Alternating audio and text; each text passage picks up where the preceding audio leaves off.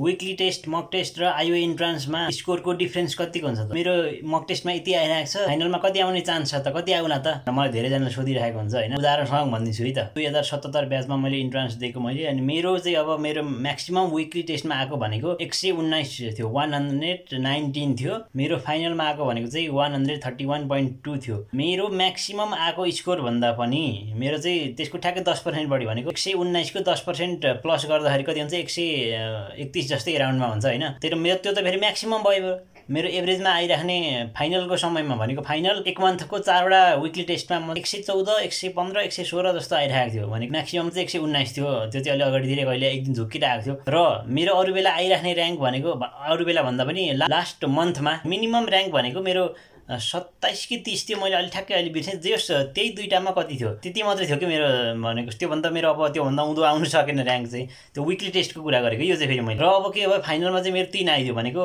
30 को 10 रेशियो आयो भनेको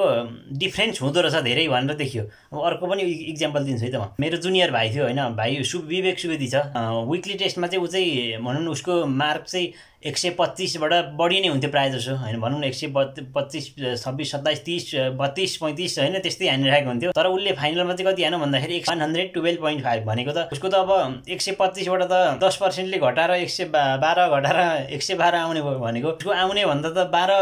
10% कमायो नि त भनेको 10 12 मार्क उसको कमायो मेरो 10 12 मार्क बढी आयो र विवेक भाइको अनि र्याङ्क भनेको टप 5 भित्र सजिलै परिरहेको हुन्थ्यो टप पनि टप 5 भित्रै परिरहेको हुन्थ्यो उसको वीकली टेस्टको र्याङ्कमा तर उसको फाइनलमा के भइदियो भन्दा 150 भन्दा बढी आइदियो 150 भन्दा बढी है भनेको त उसको त कति निकै टाढो पुग्यो नि त हैन यो त अब हामी दुई जनाको एकजनाको बढेको एकजना घटेको हैन यो त्यस्तो अब मैले अरूको पनि देखेछु एक दुई जनाको कसैको अलिअलि बढेको कसैको अलिअलि घटेको तर त्यो बाहेक है त त्यो बाहेक चाहिँ मैले सबैभन्दा बढी धेरै विद्यार्थीको चाहिँ कस्तो देखेछु भन्दा वीकली टेस्ट भन्दा यस्तै 4-5 मार्क तलमाथि हुने मात्रै देखेछु भनेको त्यही रेन्जतिरै आइरहेको हुन्छ अघि भर्खर एकजनाले मलाई सोध्दै थियो मेरो 90 टु 100 को बीचमा आइरहेको छ भन्दै थियो अब उसको मोस्ट चान्स चाहिँ के छ भने 90 टु 100 कै बीचमा आउने सबभन्दा बढी चान्स चाहिँ 110 15 पनि आइदिन सक्छ अब मिलेर अब घटेर 70 पनि आइदिन सक्छ त्यो चाहिँ अलिक कम चान्स छ भनेको प्राय जसो चाहिँ आइराख्ने रेन्जमै आइराखेको हुन्छ धेरै जनाको मार्क चाहिँ धेरै जनाको चाहिँ नत्र भने 10% जति विद्यार्थीको चाहिँ बढ्दिन्छ मार्क अलि बढी अनि अलि बढी नै अनि 10% जति विद्यार्थीको चाहिँ मार्क अलि बढी नै घट्दिन्छ कि घट्नु पर्ने भन्दा अझै बढी नै घट्दिन्छ नत्र भने जस 80% लगभगको चाहिँ अरु बेला आइराखेकै रेन्ज भित्र चाहिँ आइराखेको हुन्छ भनौं न अब त्यो 4-5 मार्क तलमाथि हुनेहरु नै भइराखेको हुन्छ प्राय जसोको चाहिँ 4-5 मार्कले पनि र्याङ्कहरु चाहिँ धेरै फरक पार्दिन सक्छ है त धेरै नै हैन 100 200 मार्क पनि तलमाथि पार्दिन सक्छ त्यति मार्क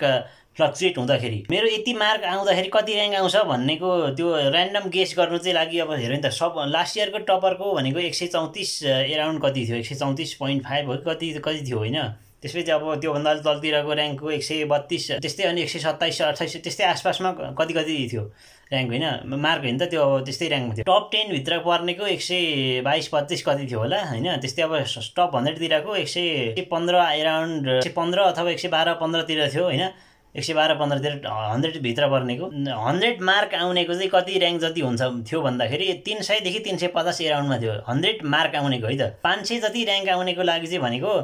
95 अराउन्ड अथवा 90 जति हुन्थ्यो 80 मार्क तिर आएको विद्यार्थीको चाहिँ हैन 80 मार्क आएको छ भने 81 आउनेको र्याङ्क अलि माथि पुग्दैको हुन्छ 80 आउनेको अलि तल पुग्दैको हुन्छ भनेको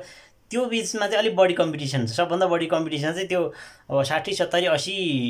85 सम्मको बीचमा चाहिँ सबभन्दा बढी कम्पिटिसन हुन्छ भनेको 0.1 मार्कहरुले पनि त्यहाँ चाहिँ अलिक निकै फ्लक्चुएट पार्दिरहेको हुन्छ त्यहाँनेर चाहिँ र्याङ्क चाहिँ है त क्वेशन कस्तो आउँछ भनेर सोधिरहेको हुन्छ फाइनलमा हैन मैले अब पहिलेથી भनिरहेकै छु तिमीले ओल्ड क्वेशन हेरेको अब मलाई सजिलो लाग्ने क्वेशन तिमीलाई नलाग्न सक्छ अथवा तिमीलाई सजिलो लाग्ने क्वेशन मलाई नसजिलो नलाग्न सक्छ उलाई सजिलो लाग्ने अर्कोलाई सजिलो नलाग्न सक्छ त्यो त मान्छेमा फरक हुन्छ नि त उले कतिको बुझेको त्यो टपिक बुझेको छ अथवा उले त्यो टपिक कतिको मन पर्छ त्यो सबै कुरामा फरक पर्ने भएर